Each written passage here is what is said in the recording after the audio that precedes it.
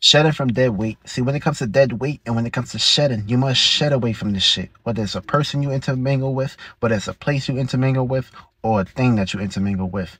Now, once you get to the process of elimination, you start to realize what you pretty much have when it comes to your ways of dealing with these certain perspectives or these certain individuals within your life.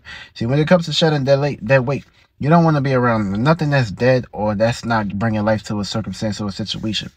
Now, take into consideration, you hanging around with certain individuals, all these individuals are in any way, shape, or form trying to build, or these individuals are just lost into their desires or lost into some weak-ass probability of you basically just going around hanging with them just because they want you to basically be around with them. Or take into consideration, are these individuals coming together, creating a platform, or these individuals just around celebrating failure day to day, time to time?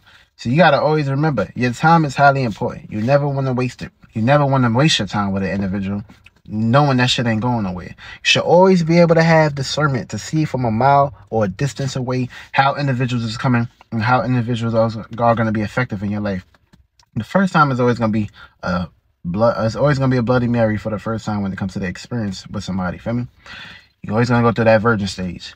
Once that's over with, you're going to see how the second outcome play out. That's going to be in life. As these individuals, it's a second perspective. These individuals are bringing life, or these individuals bringing death, which is going to be the third perspective. The third, see, death comes in threes: birth, life, death. So once you pretty much, three strikes you out.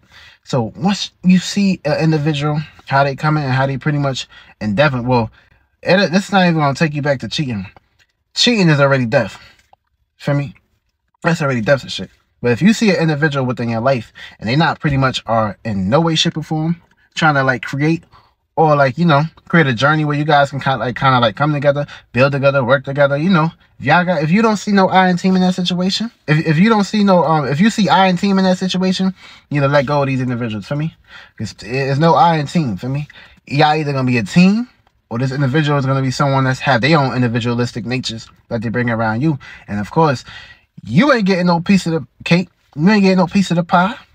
All you doing is pretty much sharing a piece of your pie and adding it towards their equation. And when you in a situation of wrong place, wrong time, or guilty by association, this is how it should play out.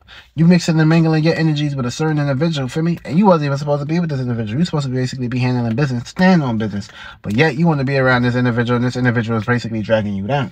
That's where you got to pretty much start to separate. And that's where you got to realize that this individual is not for you. This individual is just pretty much here to use your time and use your energy. And you must protect